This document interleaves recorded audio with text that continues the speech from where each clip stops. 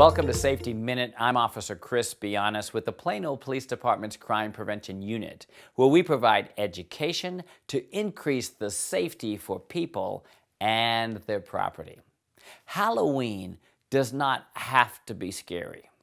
Here are some great tips from the American Academy of Pediatrics to help your kids have fun and stay safe on Halloween. Many parents worry about the safety of the candy their children bring back.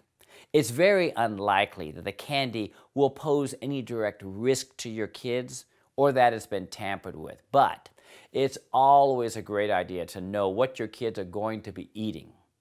If it's something you do not want your kids to have, such as something with a choking hazard, take it out and discard it. Also, help your kids not devour everything the first night by rationing the candy.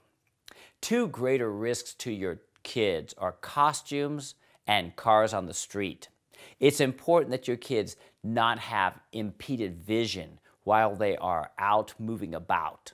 So be really careful about masks, eye patches, and hats. When it comes to costumes, make sure everything a child wears is flame retardant. No part of the costume should hang low enough to cause a tripping hazard or come in contact with a flame. Kids running across the street at night can be very dangerous, so make sure costumes have reflective material. If not, consider adding reflective tape so vehicles can easily see them.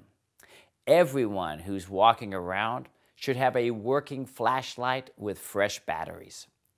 Make sure that children understand not to cross the street without their chaperone. To get our home ready for trick-or-treaters, here are some suggestions. Remove anything someone could trip over, such as bikes, garden hoses, or lawn decorations. Have porch lights on and replace any burned-out bulbs. Wet leaves should be swept away from the steps and sidewalks. Restrain pets to avoid them from jumping on or biting a trick-or-treater. On behalf of the Plano Police Department, we hope you have a fun and safe Halloween. In our next session, we need to revisit our most frequent property crime. My name is Chris Bianez. Thank you for tuning in.